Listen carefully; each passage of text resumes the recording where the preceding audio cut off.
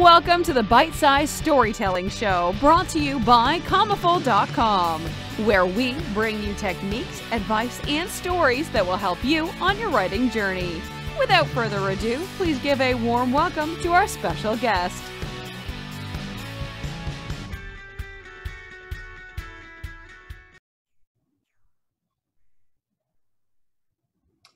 Hello there, Commaful.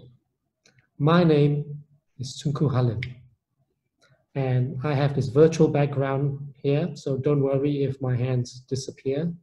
But anyway, I'm a writer of short stories and novels, rather dark fiction, some might say. Some people call me Asia's Stephen King. Now I know that's a lot to live up to.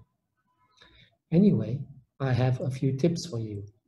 Tip number 1, in order to write, you need to be alone. You need to be alone with no distractions, and that's why I always say, put the mobile phone away. Because with your mobile phone around, you are never alone. Even if you have it on silent mode, it does not matter. It's got to be put away. You need to spend time alone to write. Another thing people worry about is grammar, spelling, and so this inhibits the writing. You can sort out your grammar and your spelling right at the end when you finish your piece. But while you're writing it, just allow it to flow. So don't worry about that. People also worry about what other people will think, their mother, friends, relatives. Don't worry. Just let it all out. You can always edit at a later time. So for the moment, just allow things to flow, spend time alone. So those are my few tips, but I think they're important ones. I do want to tell you about my book. See, notice how it's disappearing? It's almost like magic.